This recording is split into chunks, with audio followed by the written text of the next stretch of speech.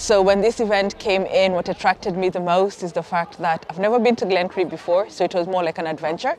But as well as being part of nature and combining art with it, I wanted to see how that would look like. So I'm amazed of how the day has turned out. It was absolutely amazing. Oh, my highlight was actually going to the German graveyard. Because of the sounds, it was so tranquil. I actually imagined building my house up there and just living, because I walked up to where the big cross is, and you can actually just see the horizon of mountains. And it was the most beautiful thing I've ever seen. Just the sounds of the birds and the sounds of the river, and even just the swaying trees, it makes you feel like you're at peace. And we got to write there. I swear to God, if you sit down there, all the ideas just kept coming to my head. Community means togetherness, being part of, like one big family is what I take community to be, because without community, you can never, ever move forward. Like, you know what I mean? Human beings are not meant to be islands or mountains. We're supposed to be together. I think today has been quite nice, to be honest, in terms of the weather. It's been amazing. We've had great light for the photography workshop. And of course, the people have been absolutely welcoming and open to learning new things and meeting new people as well. We all reflected about the need we have nowadays to reconnect again, and I think this event is a good starting point to start feeling this connection between each other, and also in this lovely and peaceful place, and to discuss important issues and to talk about art, nature, well-being. So I do think that there's a very positive attitude. Community can be your starting point to explore the world, like being guided by somebody, having like somebody's hands, like taking you to it, and yeah, feeling safe while exploring other realities. Using the community as support, but this is a support like guiding you to opening yourself to other realities.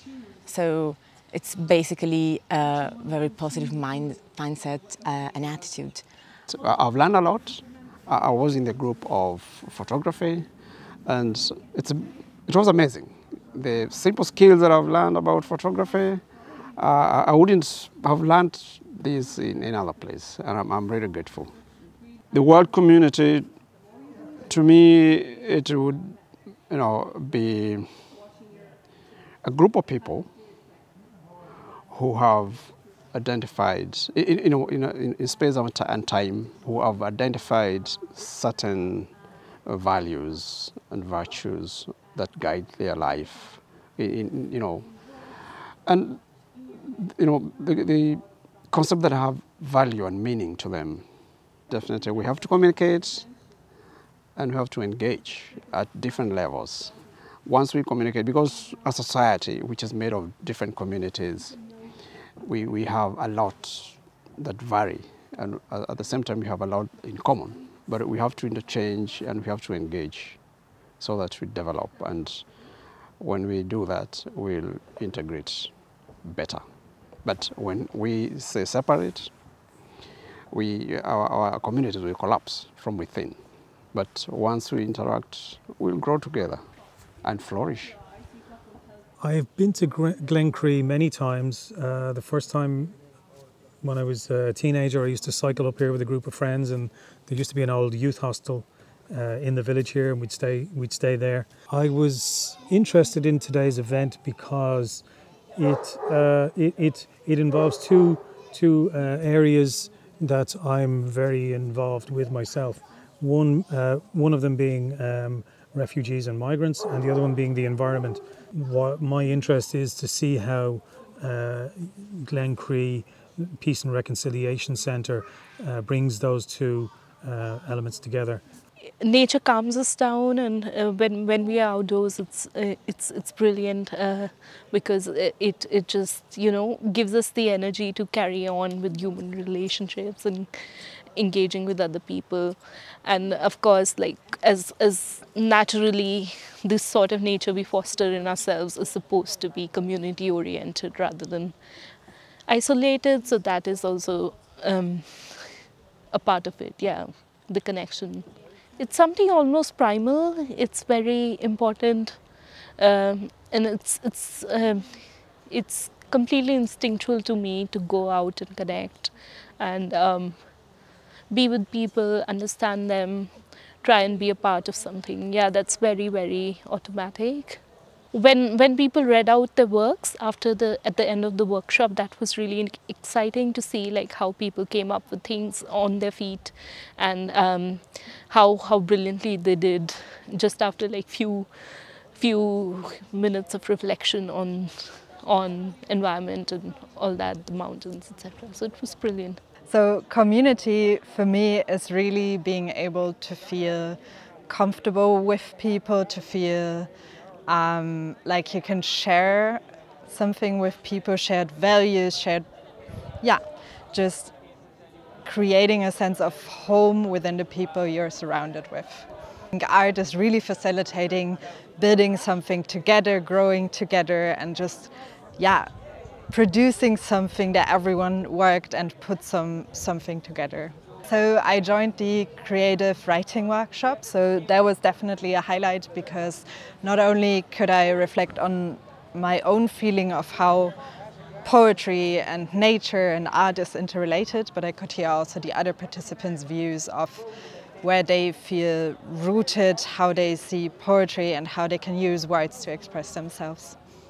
But just listening to people, saying, oh, and then saying, can I read what I've written? And then reading out or sharing something that they've experienced or sharing something they've written, and just feeling like, yeah, that person, and also things that I didn't think of that somebody would then say and share. And I would think, this is why I'm here, because this group, I'm here to create a space where all these wonderful people can share their experiences. So the fact that I was able to be there as a witness to other people's, to everybody sharing what it was they were getting from the experience, that was really powerful. Nature shows us how to be in community in a peaceful way. And if we look at trees and we look at how trees and nature, how ecosystems work, every living organism within that system has a part to play and has a relationship with the other organisms. And we as humans in our society sometimes forget that. We sometimes forget that all of us are giving and taking and sharing. We're breathing in, we're breathing out. It's the same air. We're the same. We are the same, but we are different. And how do we create spaces where each one of us can give what we have to give and take what we need to take and share and be at peace with each other? Mostly the diversity of the women attending was interesting to me, because I am from a different culture. I was born in a country, lived in another country, moved to another country, working now in Ireland. So I'm very interested in meeting people with a very diverse background.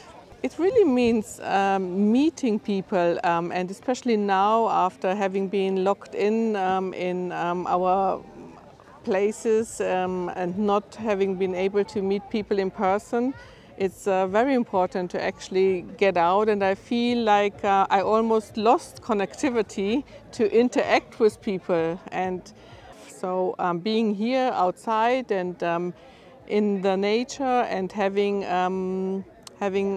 topics that we share, interests that we share, that always helps, and it's making it so easy to connect.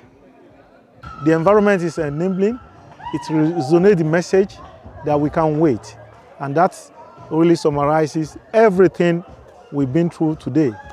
From the first program, the breakfast we had, the section we broke into, and just the mindfulness section we just had now. The community itself is a function of heart. Everything that goes in the community or within a community has a linkage to heart and nature. So there's no way you can separate them. What attracted me to today's event, first of all, is that I was going to be amongst community members, okay, different people from all walks of life, and it didn't disappoint. And again, to build networks and to connect with others and to enjoy all the workshops that had been planned for us today. And it's been amazing, from the wellness workshop to the creative writing.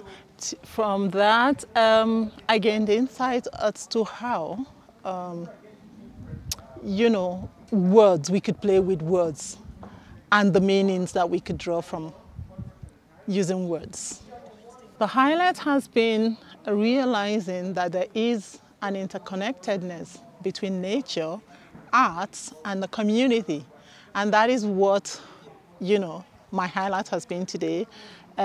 So how did I come about that? I've just the example of a tree and how trees sustain, you know, branch out the roots, the branches, and that could represent a human being.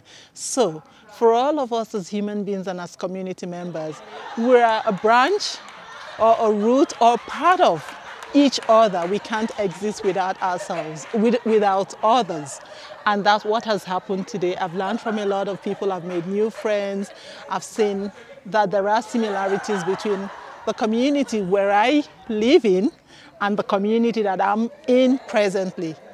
And I've meeting a lot of people, yes, having fun, seeing natures, beautiful things, because I've never been outside Dublin since I came here.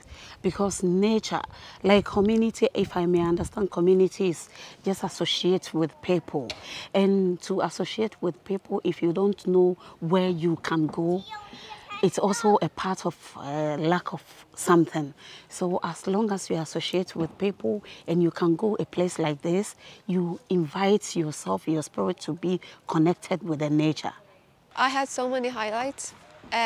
To start off, I met so many new people from different countries, different backgrounds, and they're very brave people because they went through asylum seeker process, which is inspiring. And I also did the writing piece, which I was very inspired by the piece I wrote.